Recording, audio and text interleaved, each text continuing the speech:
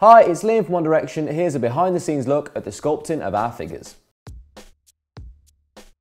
Hi, I'm Alex Carlisle. I'm a sculptor at Madame Tussauds and recently worked on Liam Payne from One Direction.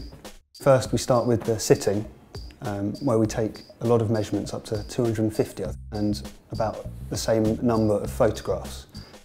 It was clear to me that he was a really nice, kind guy, and I wanted to get some of that expression into his pose.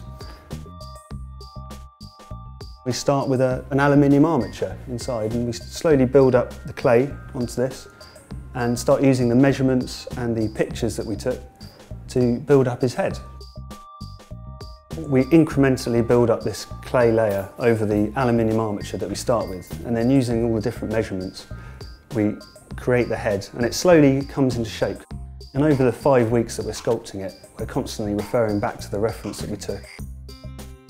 Just trying to get a really good likeness and get it as close to the sittings pictures as possible. And towards the end, we're just really refining some of those details, like around the eyes and the smile, getting the teeth just right.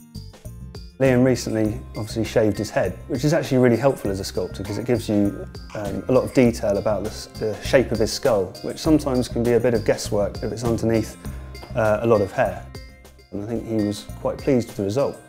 He was really concerned that his figure, looked good, and he was really helpful with me getting more measurements and checking things off and giving me any little tips about what he thought about it.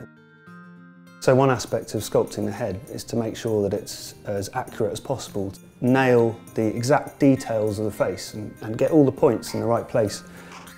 And that was a bit of a challenge because the expression that we were trying to get was this key thing of him looking kind of generous and kind, and at the same time kind of excited to be there with the rest of his band.